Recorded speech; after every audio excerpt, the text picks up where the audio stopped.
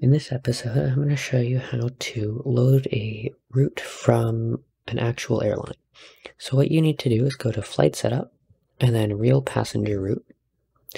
And then let's say we wanted to use Swiss, but I don't know the ICAO for Swiss. I'm going to click on Find Airline ICAO, and then it will take me to this website. What you have to do is type in Swiss right here, and then click Search.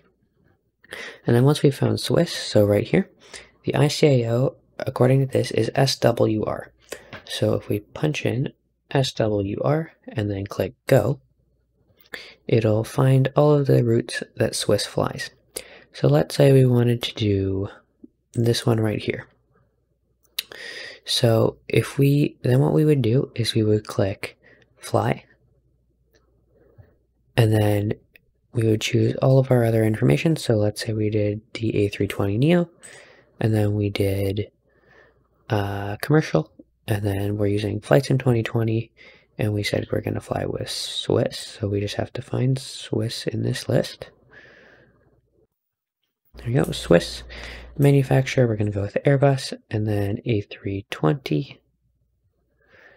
And then what you have to do is click Verify Route. And then when you're ready to fly, all you have to do is click Start Passenger Simulator.